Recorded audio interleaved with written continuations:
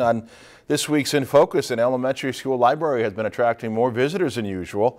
A mural artist is there to paint a story, and our Brenda Mack has more. Look at the pictures. They're so pretty. Cute.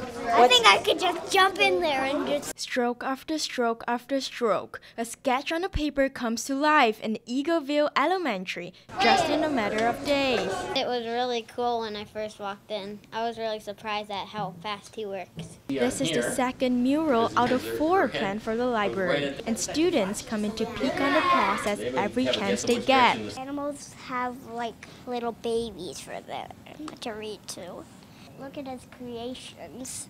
The idea was to have animals, to promote reading, to make it kind of look like the illustrations out of a children's book. The blank book covers also sparked imagination and curiosity among kids. The kids were saying, well, what book are they reading? And I thought, I kind of like it that it's left open so the kids can kind of decide. So they can see the book and wonder, oh, I wonder what the bears are reading. The idea behind this has been a decade-long plan by one teacher, and she says this is a nice finishing touch to her career. I happen to be retiring this year after 26 years. Seeing something that I like to have accomplished and to be able to accomplish that, I'm just very happy.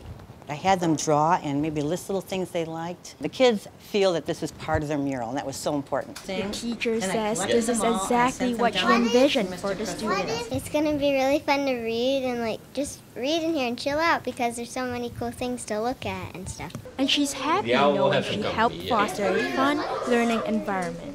If the mural makes them stay a little bit, makes them read a little bit more, makes them check out more books, makes this an atmosphere that makes it so welcoming for them, that's its purpose. That's its purpose.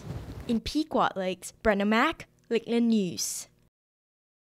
If you've enjoyed this segment of Lakeland News, please consider making a tax-deductible contribution to Lakeland Public Television.